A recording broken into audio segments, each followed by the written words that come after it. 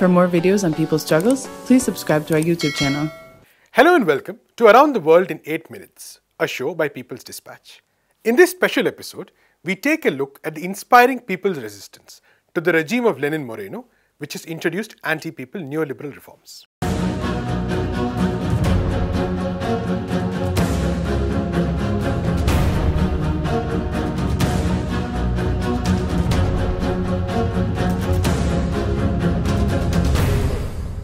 As thousands across the country have taken to the streets, the government of President Lenin Moreno has unleashed an unprecedented level of repression.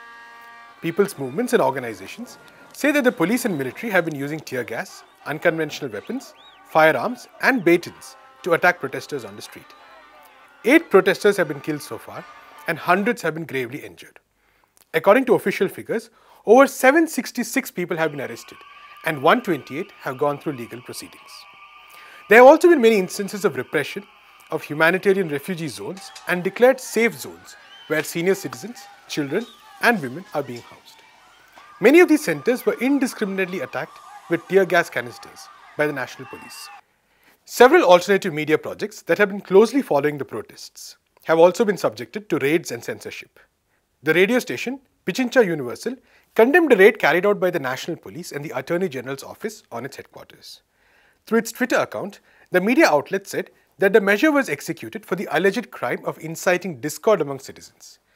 Pichincha Universal has been extensively reporting on incidents of police repression across the country.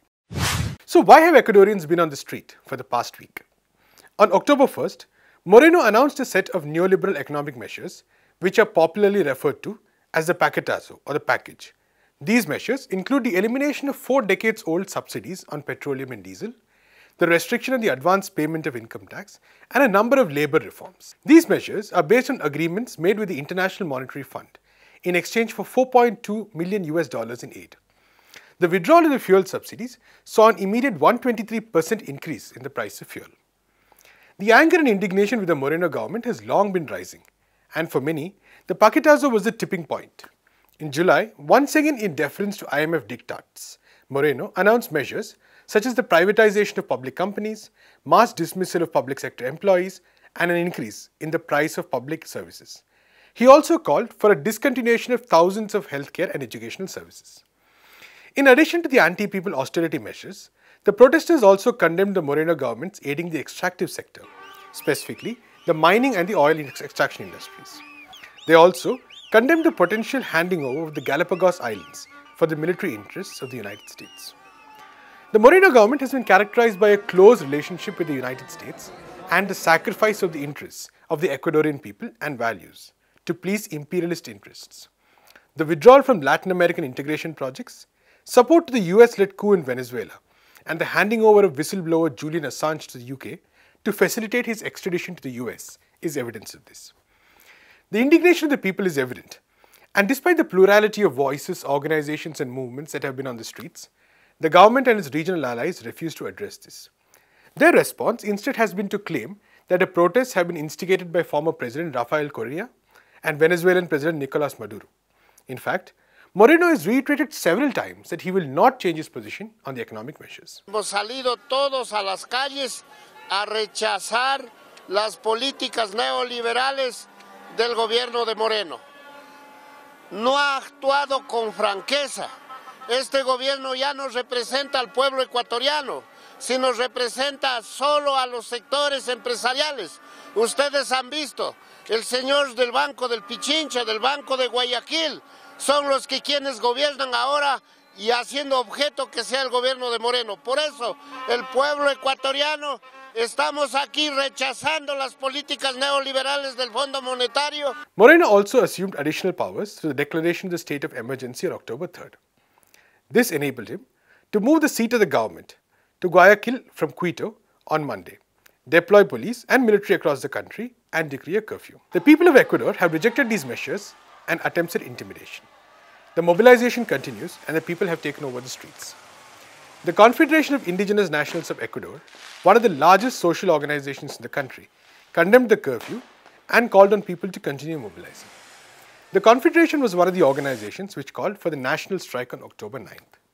The strike saw tens of thousands of workers, students, indigenous people, peasants, Afro-descendant people, women and citizens on the streets. It was directed towards a historic center in Quito, where the Candole Palace is located, even as the area continues to be heavily militarized and barricaded. In the midst of the strike, President Lenin Moreno returned to the capital from Guayaquil, where he had temporarily shifted the seat of government. He claimed that the primary focus of his return was to engage in dialogue with the mobilized organizations. However, he has yet to meet their conditions, which include the repeal of the economic measures and the resignation of Interior Minister Maria Paula Romo and Minister of Defense Osvaldo Harin. These ministers have been identified by the movements as directly responsible for the brutal repression of protesters. Across the continent, movements have expressed solidarity with the fighting people of Ecuador. Hailing their struggle against the lackey and subordinate government, the social movements of ALBA denounced the deaths caused by police repression and held Moreno directly responsible for them. They pointed out that in less than 3 years, his administration has caused a debt of $20 billion, even as it effected nearly $4.3 billion of tax cuts. Pointing out that amid all this, the bankers had reported earnings of more than $500 billion. The social movements of ALBA called the administration's policies a massive theft, endorsed by mass media and international institutions. Like their compatriots in Argentina, the people of Ecuador are determined to struggle relentlessly to ensure that the policies and the IMF agenda for the country are withdrawn. The protests in Ecuador mark another moment in the Latin American outburst against the far right, whose policies have wreaked great havoc on the lives and livelihoods of all sections of the people. That's all we have in this episode of Around the World in 8 Minutes. To read more about these protests, visit our website peoplesdispatch.org and follow us on Facebook, Twitter and Instagram. Thanks for watching. Avanza,